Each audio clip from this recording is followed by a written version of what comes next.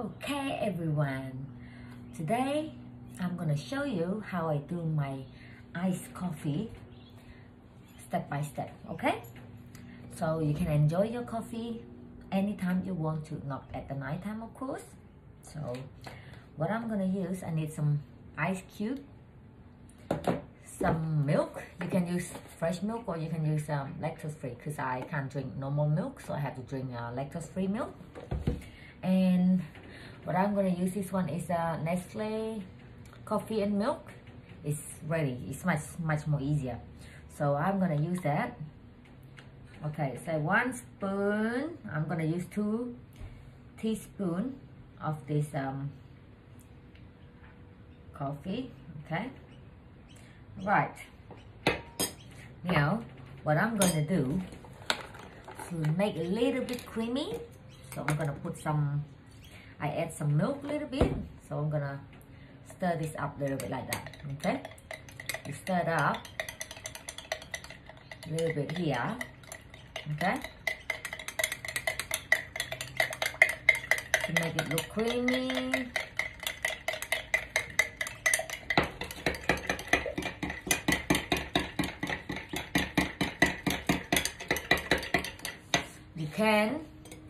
You can put some more milk in there if you wanted to. I've add a little bit some more milk, but I'm gonna put some ice first.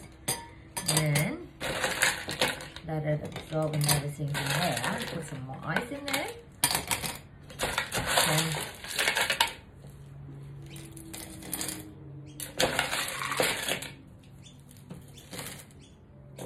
And I'm gonna add some milk, okay?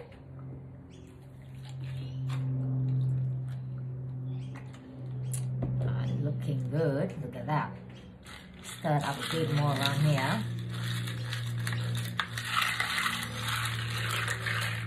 Okay.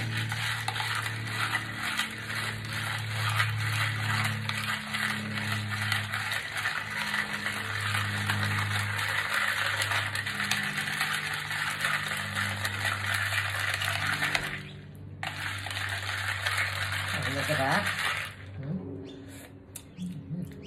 Tastes good. People like more sweet, you can put sugar some more, but for me it's perfect. I like it. So it's not too sweet, not too little, just right. And by the time the ice melted a little bit more, would it taste better? So you have the choice to either put some thickened cream in there if you like, but I don't really like the cream, so I just go with it like that. Stir to make it look a little bit more bubble. Look at that. Oh, it's looking good, hey? Look at that. Really nice. Oh, that is so good. Really good. All right. And yeah, you can put some cream in there, or you can put what's the name? Some topping. It's like cappuccino topping, you know, like Milo sprinkle on top a little bit if you want to, but I don't really like it. It's your choice, you can do it. So yeah, this is really nice. Okay, hope you guys enjoyed it, and thank you for watching the video.